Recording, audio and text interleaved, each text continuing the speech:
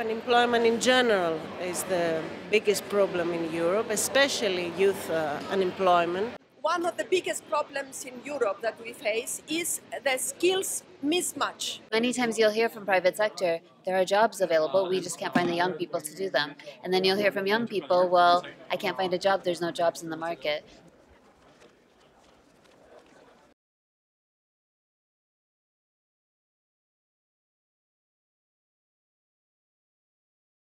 Europe is getting a bit old, and this is not only in terms of demographic evolution, also in terms of the way the decision-making system functions. There is a kind of sclerosis, I would say, in the way we function.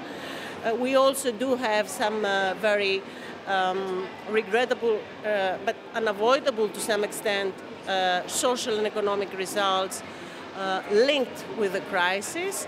So if we want to overcome these problems of getting older in the way we are thinking, and not only in our ages, we need to make sure that younger people are at the forefront. We need to give them some space, and we need to convince them that we don't consider them as an audience to what we have, to what we do suggest.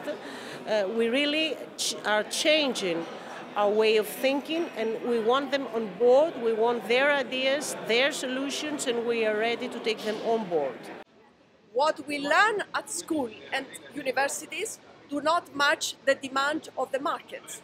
So that is why I said that you have to get some advice, but also we are encouraging a cooperation between universities and businesses to bring the two worlds closer together and match their curricula and their programs to what is needed. I really like the idea, not just in the States, but around the world, of apprenticeships, so that a young person will get a practical learning experience while they're still in school in the field that they want to be in.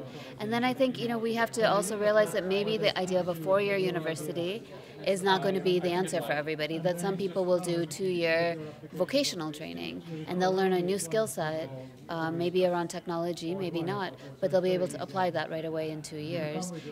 And that over the course of our professional lives, all of us, we're going to have to be re-educated throughout the course of that time. We're not going to just be able to probably go to school once and have all the skills that we need. It's good for the young people to get some advice on what is on demand and what skills you need for those demands, so accordingly you make your decision.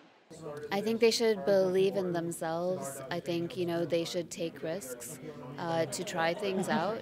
And really, think about the fields that they're choosing and what they're learning, and what do they see themselves doing with the things that they're learning. So be active in your own life. That's the best way to say it. Be active. Don't think that the decisions will be made for you.